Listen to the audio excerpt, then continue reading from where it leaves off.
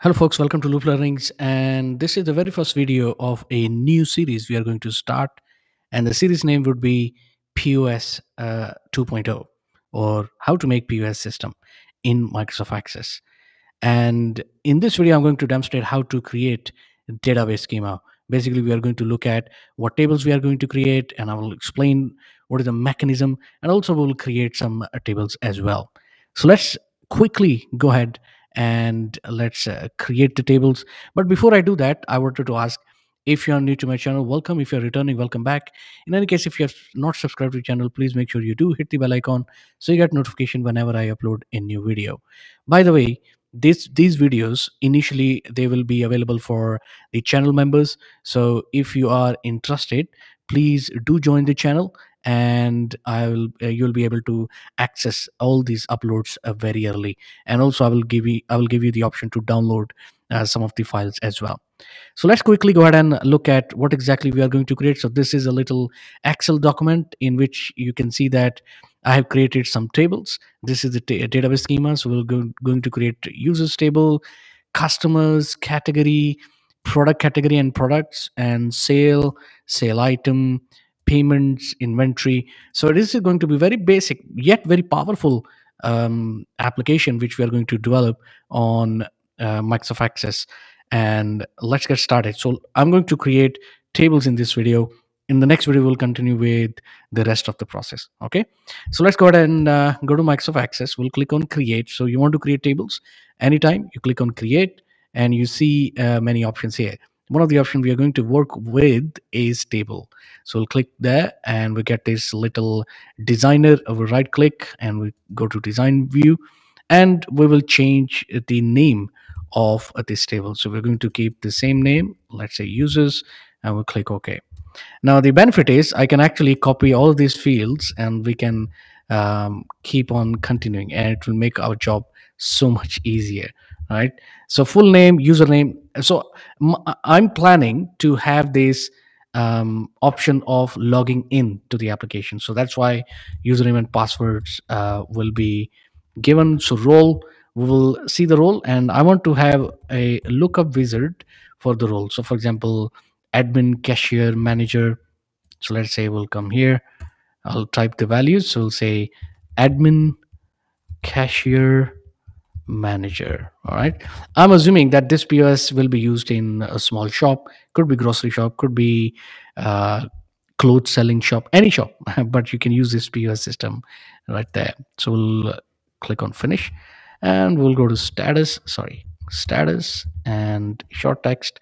Okay, we can reduce the field size of the text because we know that it is not going to be 255 characters probably. So we can actually reduce the size of the field, and which will help us definitely later on. All right, so as you can see, the users table is created right away. That's how quickly we are going to create tables, the rest of the tables. I'm just changing the font. There we go. So first table is created, done. Now we'll move on to the second table, which is customer. So let me copy that, create table, right click, design view, customers. I've copied the name of the table. Let's add T at the end. So that's the indication. All right. So I'm going to do that for the users table as well. So let's say user ID, customer ID, customer name, email address, and status as well. Okay. So there you go. That's the customer table. Let me change this name of this tables from users to users T. All right. Great. Okay. So two tables are created. Now let's move on to the third one, which is the smallest table, category. So we'll click on create tables. So we are constructing the database, which is the critical aspect of any application. So because I have this database schema figured it out, I put it in Excel, so it's easier for me. I just copy and paste in creating. So I recommend that for you as well, to make your job easy. All right, there you go. So that is done as well. Now let's move ahead and create a products table. So click on create table, right click, design view, products, and remember T at the end, products T. I'll say product ID, product name of the product, description. We can add description as well. which later can be printed or can be used for multiple purposes. Category ID, you can see that FK is foreign key. Okay, so this field basically is linked with the foreign key, which is category ID coming from the categories table. So let's select category ID right here. I'll go to category ID and I'm going to choose the data type as a number. So remember, wherever we are going to create the relationship, mostly it is number data type field. Okay, cost, and I'm going to choose a number again, or let's choose currency, right? So we can make our job a little easier. Default value, I'm going to put it 0. Decimal points, I'm going to make it 0, and RSP as well. So let's copy the same, and we'll say RSP, retail sales price, and ATP is basically available to promise, whether this product is actually available to promise or not. So that is going to be number field. We're going to make decimal places 0, and we're going to remove the default value 0. Actually, we can keep it 0 as the default value. All right, so status, and we'll say, is it active or inactive? So that will be status of the product. Okay, so that's done. Let's move on to the next one, sales. So let's create the sales table. Right click, and we'll say sales. I forgot to add T at the end. Anyway, so we will do that. This is a foreign key for customer ID, going to be linked with the customer. So we'll say number, and we'll remove decimal. We'll make 0. And the next one is user ID. I'm going to copy that, and I'm going to change the name right here, sale date. Okay, so paste, and we'll have date and time, but the format I'm going to choose short date. Okay, total amount, we can have total amount again as a currency, and a decimal place is 0, and the default value is nothing. Discount, okay, if there is any discount, that we can add here, and then net amount, so we'll click here, or sorry, paste here, and in here I'm going to use calculated fields. So what I'm going to calculate is total amount minus discount. Okay, so we'll say total amount minus discount. Okay, all right, that's about it. And result type will be currency.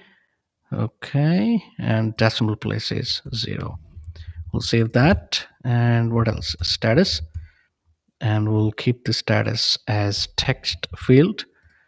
There you go. So we have successfully created sales table as well. Now we'll create sales item table. Okay, and let's close it. Before I forget, let me change and add T at the end. We'll create a new table, and this time we're going to create the sales item table. All right, so let's copy the sale item ID, sale ID. Again, this is going to be foreign key, so we're going to choose number field, and we'll say decimal place is 0, default value nothing.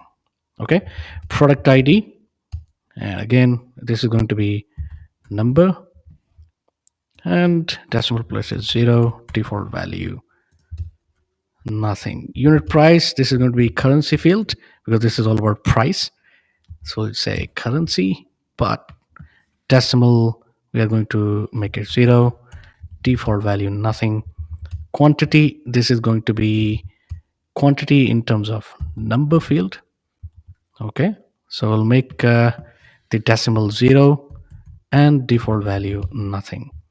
And then we have total price. Now this is going to be a calculated field. Okay, so what are we calculating? So let's say calculated.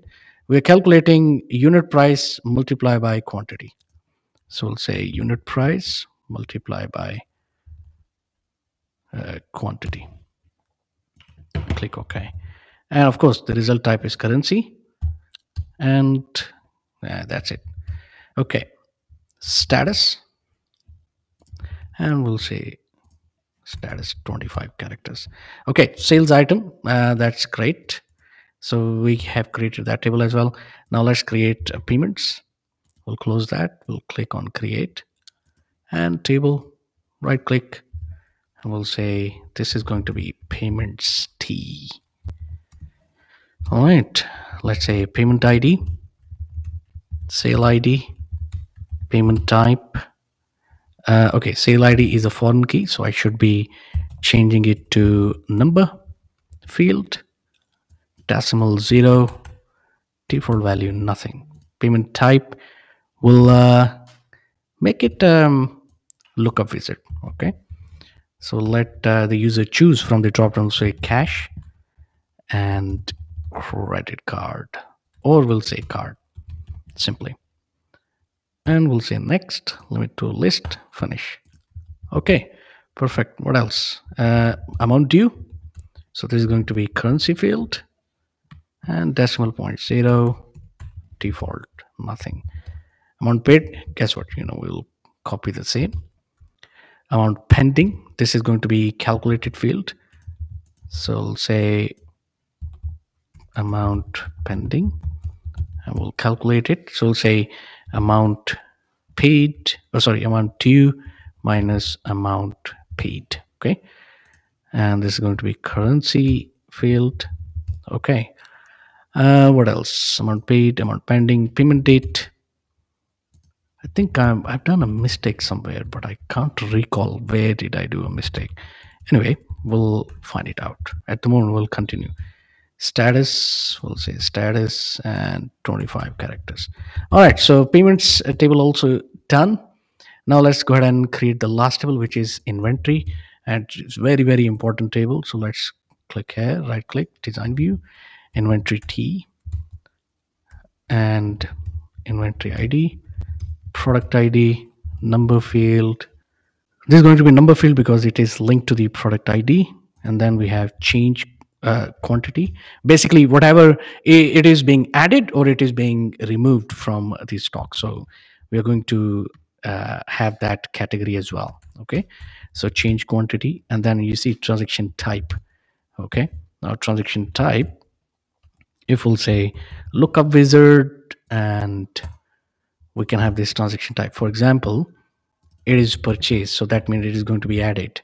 Then we have sale, which means it is going to be deducted. Return, it is going to be added. And adjustment, I don't know. We'll skip adjustment. I mean, if you want, you can definitely, but I'm going to skip it. All right. So what else? And the transaction date, and we'll say date and time. We'll keep this as a short date. Okay, so here we go. We have these tables created, and I think that's about it. And we can create a relationship as well, but we will do that in the next video. So this is how you create database schema and you create tables as well. I'm going to figure it out how I'm going to share this file with you guys. So if you want to download it, use it for your personal use, you're most welcome to do that. Okay, so thank you very much for watching. If you have watched until now, thank you, appreciate it. And if you are watching, that means you have joined the channel as a member, so I'm so thankful to you, appreciate it, because these videos take a lot of effort and time and thinking. So really appreciate that you have taken time out and joined the channel. So really appreciate that. Anyway, this video is going to be public after a couple of weeks, so the general public can also see it. Thank you so much. And if you are new to my channel, welcome. If you're returning, welcome back. In any case, if you haven't subscribed to the channel yet, please make sure you do. If you like whatever you have seen, smash the like button so you get to have notification whenever I upload a new video. Thank you so much, and I will see you in the next one.